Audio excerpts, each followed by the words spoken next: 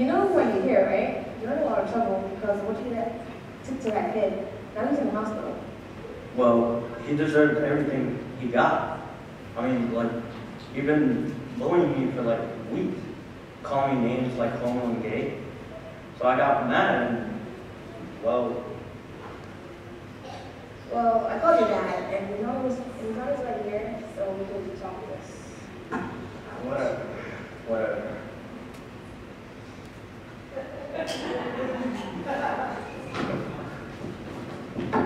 What am I talking? Well, your son got into a fight and pushed one of his classmates because your son said the kid was making fun of him.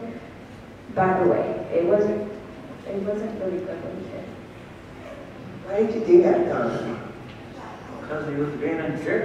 He kept on calling me names, so I pushed him, and once I saw blood coming from his face, I regret everything. There's no reason for doing it. Now I know that. Anyways, your son is expelled from TAPA. Now I understand what happened, but he was still expelled. By the way, the parent of the kid called the police on your son. Well, you can't expel me from TAPA. Look, I got nowhere else to go.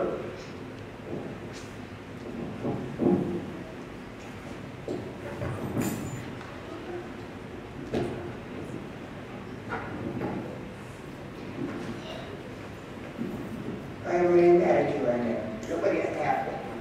Well, you're my father. You have to, like, love me. Are you a Cook family? Yes. His son's arrested for killing your